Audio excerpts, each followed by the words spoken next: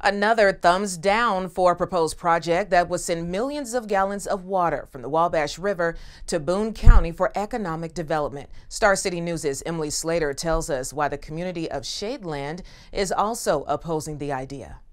The Shadeland Town Council's resolution in opposition to the LEAP pipeline comes as the third from a local municipality so far. West Lafayette, Attica, and now Shadeland have all passed their resolutions unanimously. City Councilor David Sanders, along with Councilor James Blanco, authored the first resolution, passed at last month's West Lafayette City Council meeting. City and town councilors have recognized that the resolutions themselves cannot stop the proposed water pipeline from the Wabash aquifers to the planned LEAP Innovation District in Lebanon.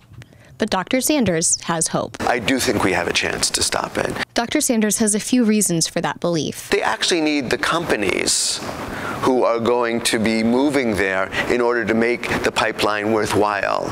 And I believe that they will be listening to the voices of the local community and hearing about the fact that we do not want this, and this is not the sort of thing that they will want associated with their brand. So far, only Eli Lilly Pharmaceutical Company has broken ground at the LEAP district. Sanders acknowledges that there is a possibility that they won't be able to stop the pipeline. We may not be able to stop it completely, but we may be able to limit it. Dr. Sanders points to what Lafayette Mayor Tony Rzorsky has called for: guaranteed limits on pumping and limits on the physical size and capacity of the pipe. Even if both of those things don't happen, we don't stop it, we can't necessarily limit it, we will have a momentum for preventing this sort of thing from happening in the future.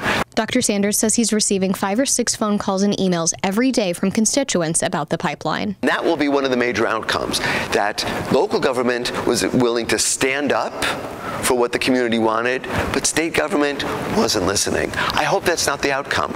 And I think that if the voice of people in the community is loud enough, the state government will have to listen to us. The waters are still muddy on what this will mean for the future of the proposed pipeline, but local officials are optimistic that their constituents' voices will be heard. Emily Slater, Star City News, Greater Lafayette.